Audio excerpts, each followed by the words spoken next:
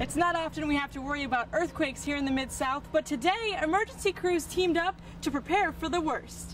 While school's out, see how one theater's taking back our neighborhoods. Members here claim that when they look into the light, they see God's face. The question is it real or is it just a reflection? At just 5 feet 9 inches, Hoffbauer isn't expecting to be a big home run hitter. In fact, he hit just 7 in AA. I'm Lauren Squires. See how one mother's coping as she plans 2 of her daughter's funerals after Saturday's tragic events here in Selmer. Hundreds of kids come to the zoo here in Memphis each day, but today, one child had a special surprise. It may be hot outside, but the coolest place to work in town is right here in this cooler. Week 1 of practice is in the books for the Ole Miss Rebels. And while it seems the quarterback position has been settled, Coach Ed Ordron made it clear that is not the case. Our quarterback position is still open. Okay, Seth Adams, Mike Herrick, Brent Schaefer, Billy Tapp, and obviously Jevin Sneed cannot play. They are all competing out there. While Seth Adams seems the obvious guy for the job, the senior from Holly Springs says he likes the competition. I want to be the starter, so that's how I approach each day. But I still know that I got to compete and work hard and don't let my guard down. While the offense is battling for positions, it's the defense that has Coach O excited. You can already see a change in our defense. You guys been in practice today. We're sacking the quarterback, blitzing left and right. We're going to surprise a lot of people. I mean, we got Marcus Tillman, Greg Hardy coming back, 2 freshmen All-American. The Rebels have another scrimmage on Wednesday. Meet the Rebels Day is on Saturday. In Oxford, Lauren Squires, Action News 5 Sports. He's the story of the season in the baseball world. Going from washed-up, one-time pitching phenomenon in the majors at age 20 to making the majors a second time as an outfielder. Yes, Rick Ankiel is on the verge of doing something seemingly impossible. I think the homers have come a little faster than I expected, but obviously a good surprise. And I'm feeling good about the way things are going. Just hopefully to keep progressing. Home runs, a Pacific Coast leading 26. That's along with a 271 average and his cannon of a left arm. For him, it's not if, but when will he return to the Cardinals? Obviously I'm hoping for a call-up in September or anytime sooner, but, for me it's just about coming here and playing day in and day out and just trying to get better at everything that I'm doing every day. Now that Ankiel has reinvented himself as a home run hitting center field, he's a lot more selective about who he chooses to talk to. In fact, a couple of weeks ago, ESPN came in town wanting an interview, and he turned them down. I'm focused on the season. All that just seems like a distraction at this time. And, I'm just another minor league guy having a decent season. So for me, at this time, I just want to come out here and focus on playing, not really worry about so much outside stuff. It's that exact mindset that's gotten him through the horror of a failed career as a pitcher and back on the brink in the big leagues.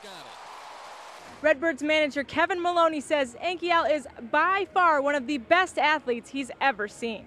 7 years old, they're throwing rocks and spray painting. 10 years old, they're in a gang, all because they have nothing to do. But there's no time for that here at Hadaloo Theater in Memphis. That's because over 24 children have invaded the theater as members of Camp Awareness. And we're going to look forward to you making a statement in your life. It's an outreach program that teaches children the ins and outs of theater and much more. Today, they're learning about improvisation. But there's more to this idea than the ear can hear.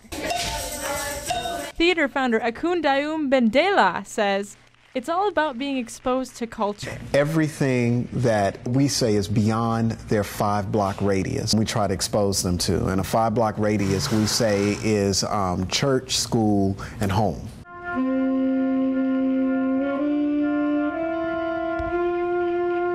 They took yoga at the Y. They went swimming. Many of the children went to the Redbirds game for the first time. They had never experienced that. So it's about acculturation. It's all in an effort to open their eyes. Give me a story! And ears. To the things they can do with their lives if they just put their mind to it. All the way from improv on stage to improving in life. Camp Awareness is teaching these kids that there is more to life than drama. It all started one Friday night at this church on 6th and Looney. I was preaching on God knows where we are. And all of a sudden there was a big bang. A big bang hit the church. With that, all the alarms in the neighborhood started going off, including the church. But the lights on the inside, they went to solid gold. That's when Reginald Laurie's daughter saw this, the face of God on the ceiling. But there's a catch. You can't see it with the naked eye. She just took her camera and she took the picture. And when she took the picture, that's when the image came through. Members here claim that when they look into the light, they see God's face. The question is it real or is it just a reflection? I mean, it really speaks for itself because you know it's not from here because you've never seen anything on earth that looks like that. As for why you can't see the face without a camera, that may be the biggest mystery of all.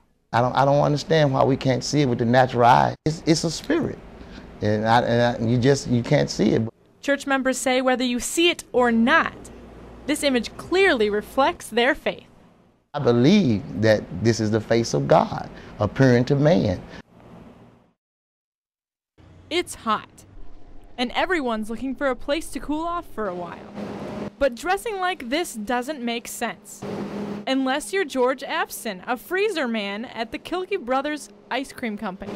Oh, it feels good inside freezer. It's freezing, that's for sure. Set at minus 20 degrees, this place houses hundreds of gallons of ice cream, all waiting to be loaded onto a truck and delivered around the Mid-South. With extreme temperatures like these, it's important that Epson wears the proper clothing for the job.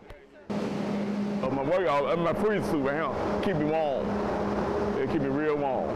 Then I got my hat, my armor hat, keep my face warm. It's conditions like this that make it just as dangerous as being outside in the heat. But that doesn't stop workers. They say they can stay in these freezers for up to 2 hours before they get cold. But when asked if they'd rather be outside in the heat of the summer, the answer was simple. Oh no, we're getting freezing. Yeah, it's too hot out here now. It's too hot.